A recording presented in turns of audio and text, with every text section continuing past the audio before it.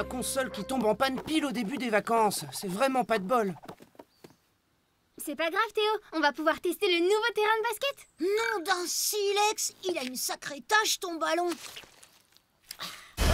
T'es fou, c'est pas une tâche, Rocky. C'est la signature du grand Tony Sparkou, le célèbre basketteur. Quoi ça? Ainsi donc, le petit Rocky va jouer au basket aujourd'hui. Merci d'être venus si nombreux pour admirer cette fantastique découverte. Là-haut, rends-moi le ballon, c'est à moi de jouer. Hé, Pléninos, qui vous a permis de venir ici? Dégagez et vite! Non mais oh! Le terrain est pas à toi d'abord. Du calme, Karl. On va jouer sur l'autre panier. Ah ouais? Ce panier-là?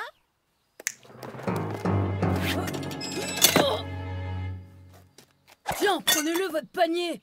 Y allez jouer ailleurs, les nulos! Bande de hyènes des cavernes, je vais vous écrabouiller! Attends, Rocky, je gère.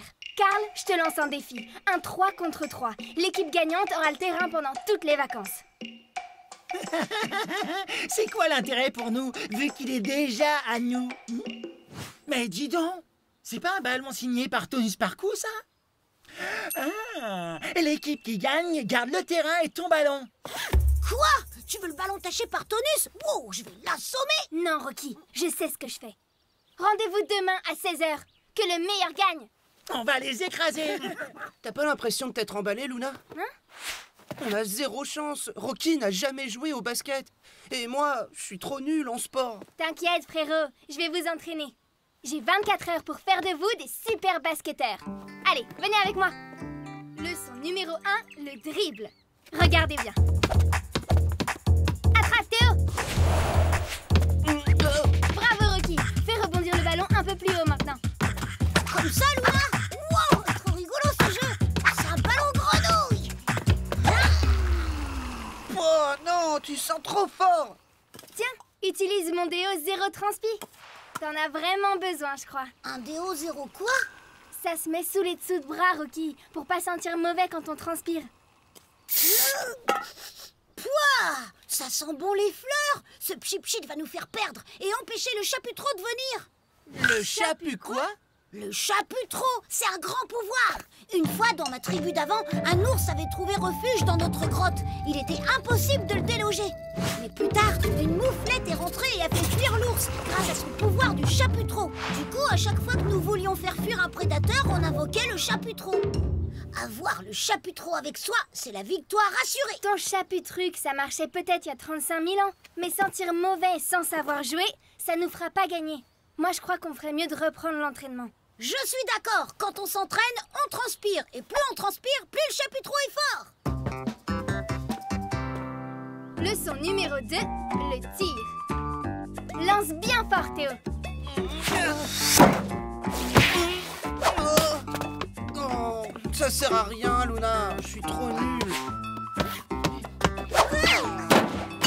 Ouais, j'ai marqué! Rocky, mon ballon. Laisse, je m'en occupe. Ça, Tu le trouves? pas encore. Mais le Chaputro, oui.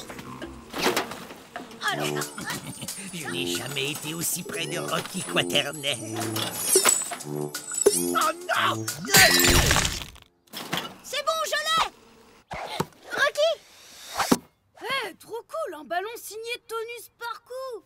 Ouais, c'est mon ballon, Omar. Bah, pourquoi vous jouez ici, les copains? Karl et sa bande nous empêchent de jouer sur le terrain. Du coup, on s'entraîne avant de les affronter dans un 3 contre 3. Et l'équipe qui gagne aura le terrain pendant toutes les vacances. Ouais, même que Karl veut le ballon aussi. C'est quoi cette odeur? C'est le pouvoir du Chaputro. On a que ça comme panier pour s'entraîner. Allez voir au magasin de sport, il y a un panier de démonstration. Merci les copains. Oh, tu sens trop fort, Rocky. Bon, on y va, à plus.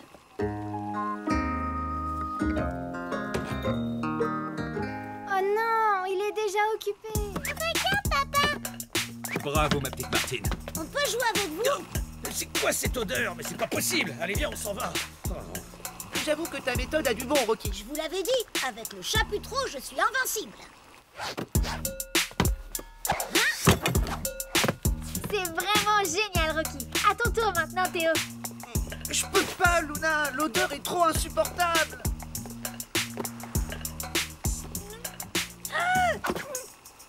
Non, Rocky, à cause de ton odeur, on va jamais réussir à le gagner ce match. Et je risque de perdre mon ballon. Je comprends pas, le chaputro, ça marche très bien pour moi. Dedans, les enfants.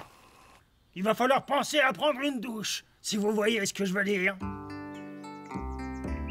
Bonne nouvelle, j'ai la solution. J'ai espionné Karl et ses potes. Et Victor est gaucher, Karl a des problèmes d'équilibre et Bao... Santé! Ça, c'est du chaputro. Je vais aller m'entraîner dans le jardin pour renforcer mon pouvoir. ça peut plus continuer. On n'a plus le choix, Luna. Il faut laver Rocky. Oh, bonjour, mon petit Rocky. Avec ce ballon rempli d'eau savonneuse et la bouée en guise d'arceau, Rocky pourra pas passer à côté d'une bonne douche. Hé, Rocky! Partant pour continuer l'entraînement? Et comment? Avec la puissance du chaputro, je me sens super fort! Oui. C'est vrai que tu sens super fort. Tiens, la bouée servira de panier pour la suite de l'entraînement. Bravo, Théo! À toi, Luna!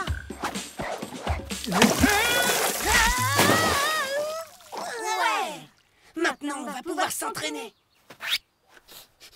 Non! Le chaputro! Sans lui, on peut plus gagner! Mais si, Rocky! Faut pas exagérer! Vous ne comprenez pas! C'est grâce au chaputro que j'avais la force et le moral du tigre à dents de sabre! Venez assister à la plus grande défaite de l'histoire du sport, celle des Tika. Humiliation totale. L'humiliation, c'est toi et ta bande qui allez la voir! Karl a raison, Luna, on gagnera jamais contre lui. Mais qu'est-ce qu'il a, Rocky? On a gâché son rituel du chaputro. Et depuis, il est comme ça. Classique. Tous les grands sportifs ont leur truc pour se sentir costaud. Regardez José Bellecuisse, il lave jamais ses chaussettes avant une finale. Ou le rugbyman Chabalou, lui il change pas de caleçon pendant tout un tournoi. En tout cas, ne vous laissez pas impressionner par eux. On va emmener plein de copains pour vous encourager. Et si on utilisait aussi le pouvoir de Rocky? Bonne idée, Luna. Si nous aussi on sent mauvais, on sera alors plus gênés par son chaputro.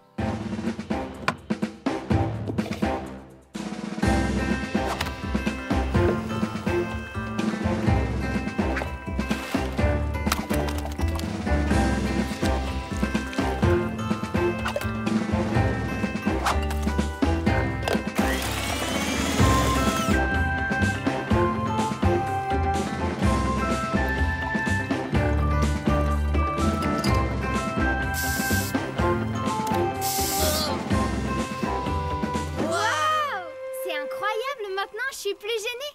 Mais vite, le match commence dans 5 minutes.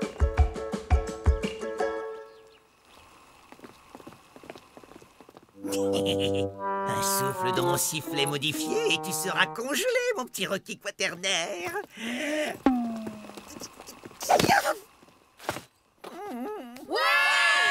Allez, Théo! Ça sent pire qu'un putois à mort-vivant. Les premiers qui marquent 3 paniers gagnent le terrain. Plus le ballon signé tonus par coup.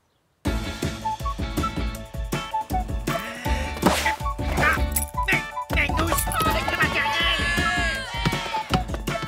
Ici.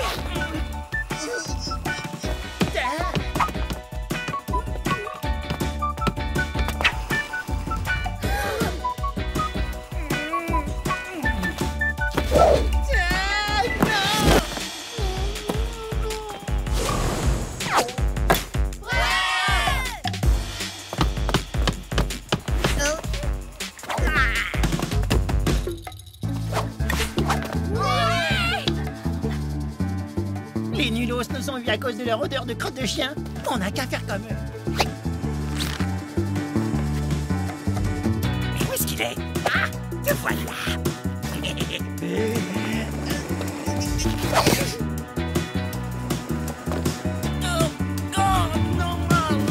Oh, leur odeur est encore plus horrible que la nôtre.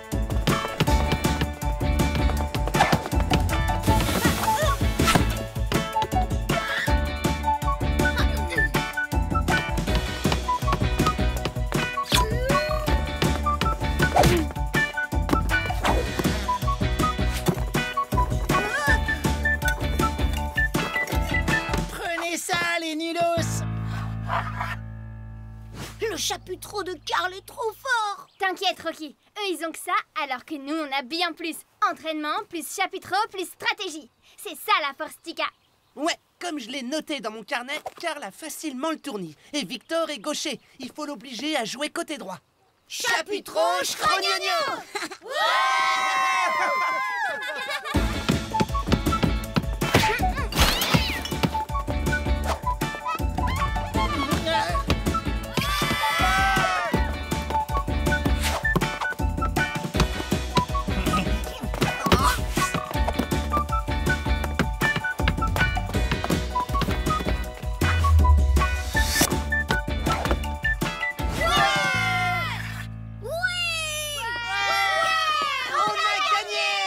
Avec votre odeur, je ferais moins le malin si j'étais vous. Le ballon, le terrain. Grâce à notre travail d'équipe, on leur a donné une sacrée bonne leçon. Wouhou! Oh, un sifflet. Oh, ma tête. Ah, mais c'est mon sifflet.